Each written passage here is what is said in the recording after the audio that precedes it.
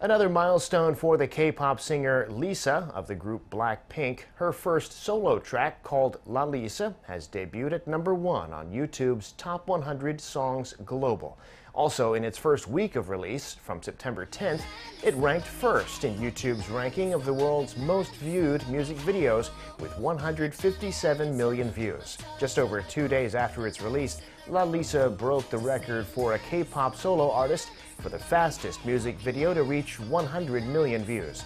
The previous record was set by Psy with his track Gentleman. He hit 100 million in about 4 days.